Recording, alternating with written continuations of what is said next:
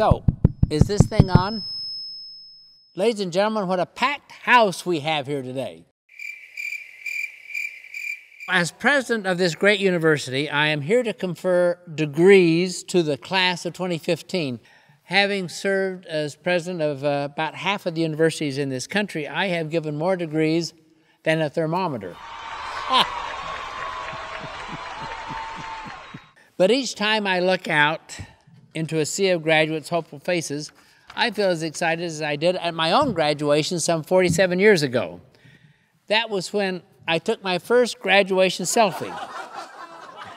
I remember being a vibrant, handsome young man, much like I am now, and soaking in the experience of graduation. So I cannot blame you if you are focused on the excitement of this moment instead of the words overflowing from my cauldron of wisdom. Maybe excited is not quite the right word. Perhaps you're scared out of your wits. Your destination is unknown, your tomorrow is shrouded in mystery, but as you march on from this day as a proud mountaineer, you will begin to unravel purpose. You will chip away at ambiguity. You will design a fruitful life. Take me as an example. Growing up in a very small town in Utah, I was the son of a school teacher and a small businessman. What would someone like me from the middle of Utah grow up to be? It took me a while to find out. I was not given a map which said point A, get a history degree, and then go to point B, which was to become a university president. Life is about finding your way. It is your turn to find yours, as a matter of fact. I am not here today to give you a map from point A to point B. No, instead, I want you to rip apart that map and head out into the world with unlimited hopes and dreams. Just follow a few simple rules and you will prosper. Be bold. Love that word. Never fear taking chances on something you believe in, even if it seems crazy to everyone else. Be yourself.